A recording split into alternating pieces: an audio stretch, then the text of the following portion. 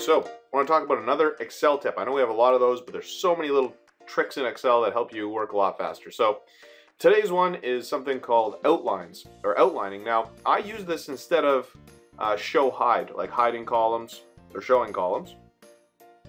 Instead of that, I will use an outline. I find it easier to use. Now, with that said, if I'm actually setting out to hide the column because I actually want it hidden from someone, then I'll use hiding.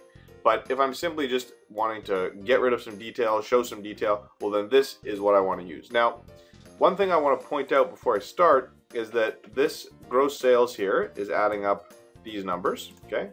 So this total is adding up these two detailed rows. This total is adding up those detail rows. And then this profit is simply taking the total sales minus the total expenses, and there's your profit. So we also have a calculation over in this total column. So that's the only reason this auto outline feature is going to work.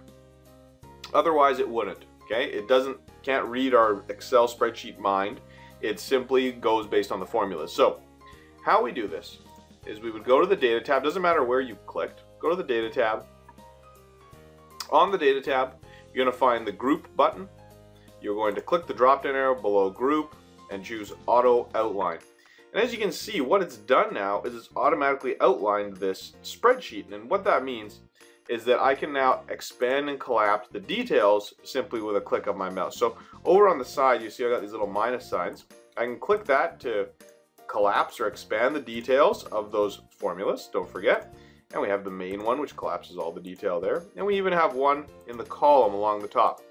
And so this allows me to hide details of a spreadsheet quickly so I can just see the numbers I'd want. Print them, send it to someone, whatever it might be. So it's a very handy feature to use if you have a certain spreadsheet that would facilitate that. Now, to get rid of the outline, we're going to click the group button again. Or sorry, you're going to click the ungroup button, pardon me. And under ungroup, you have clear outline. That basically gets you back to square one. Now, instead of using auto outline, I do want to point out that you can do this manually. How it works